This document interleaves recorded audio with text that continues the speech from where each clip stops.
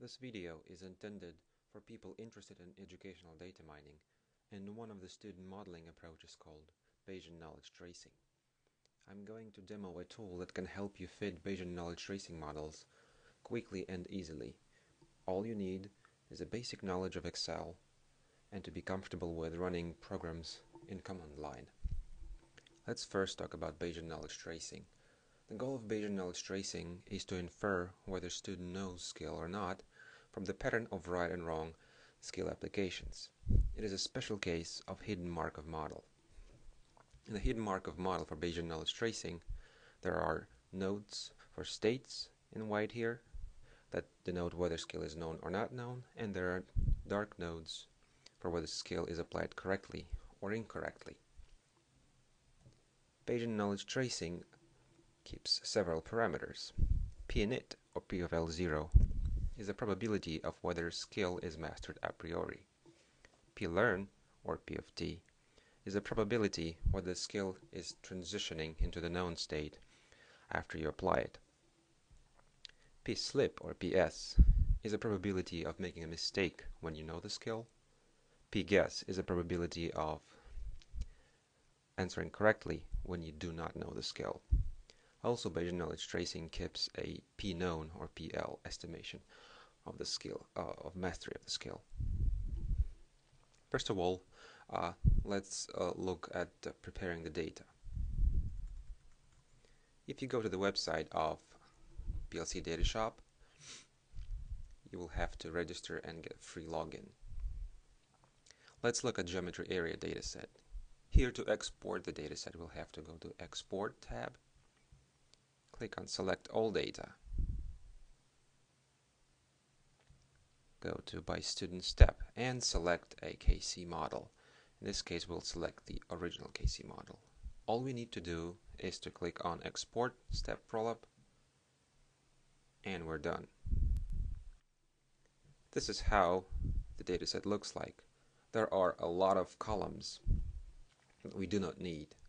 I've marked those that we are not going to be using, and I'm going to delete them. The columns that we're going to use are anonymous student ID, problem hierarchy, problem name, step name, first attempt, and knowledge component. First of all, let's move first attempt up front.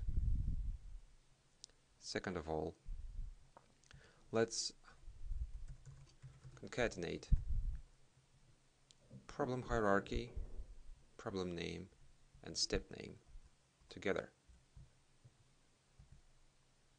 Right. Now, let us paste this data as values. Cut the columns we just concatenated, and let's move this column after student ID.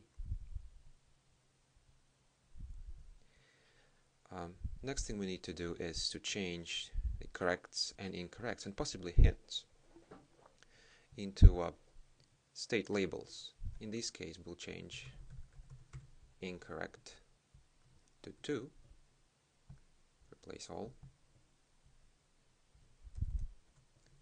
correct to 1,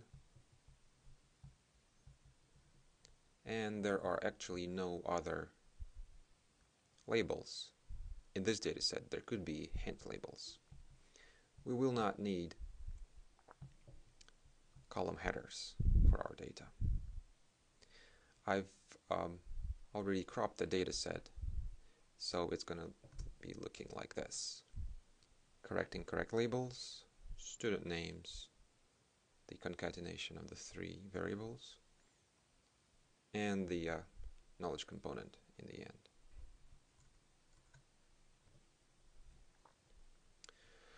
Next thing, before actually running the analysis, we need to select a solver that we're going to use.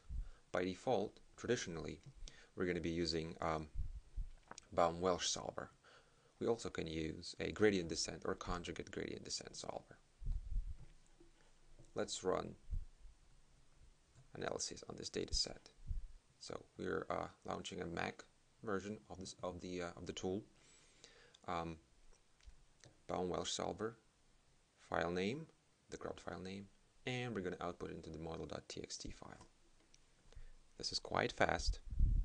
Let's look at the file that we just got. In this file, we have a list of KCs and the lists of all the variables that we need. The variables are represented in a matrix form, so the prior of P of init is saved as P of L0 and 1 minus P of L0. We only need P of L0. The probability of transition, P learn, is 1 to 3 third value in the A matrix, and P slip and P guess are second and third values in the B matrix. So in this file, P init is the first value in the pi row, P learn is the third value in the A row, P slip and guess are second and third in the B row for every KC. There are several other useful configurations. For example, you might want to change the tolerance of the fitting. The default value is 0.01. You might want to choose to run it in the quiet mode so there's less input. One of the most useful ones are the printing out fit metrics and printing out file with predicted values. Why don't we do just that? So we're again running the Mac version, a Baum-Welch solver. We want to print out fit metrics and file predictions in predict.txt. Prediction file is a 2-column file. The first is the probability of applying skill correctly. That's for label 1 in our original data file. The second column is the probability of applying skill incorrectly for label 2 in our data file. Naturally, rows should sum up to 1. If you want to tweak fitting a little bit more, you might want to change the default starting values of parameters. The default for pinit is 0.5, the default of plearn is 0.4, for pslip and pguess defaults are 0.2.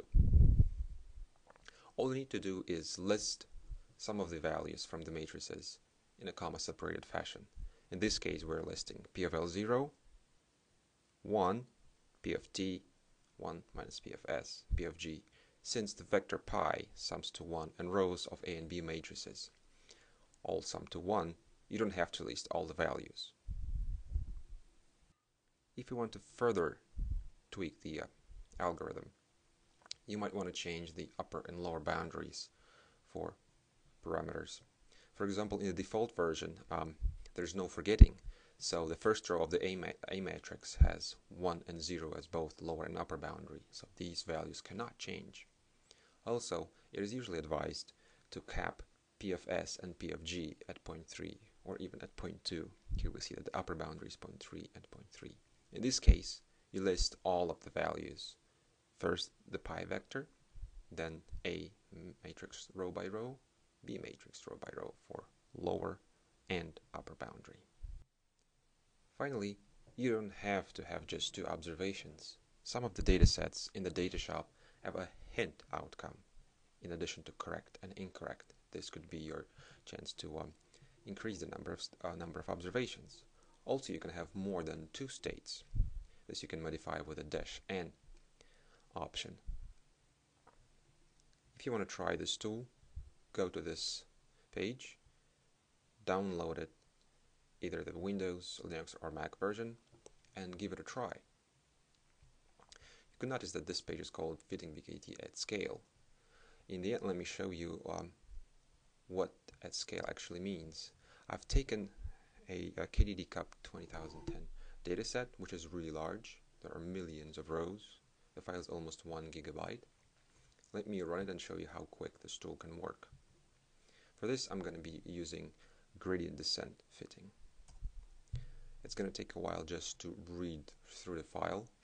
There are about 3,000 students in this dataset, almost 1,000 knowledge components, skills. Let's wait till it finishes reading the file.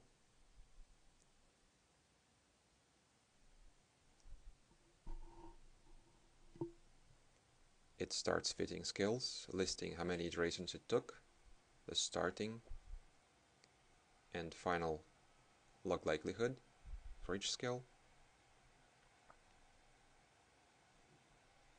fitting them quite quickly.